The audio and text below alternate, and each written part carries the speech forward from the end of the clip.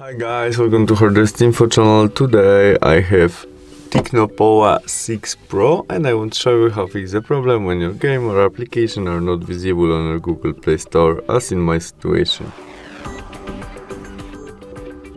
To fix it, go back to the main menu of our Google Play Store and tap on your photo on the right corner.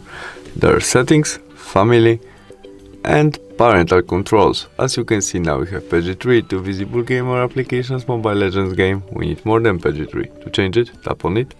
Now enter your connect pin and we can easily change it from PG3 to maybe allow all included HardReset, confirm I got it and save.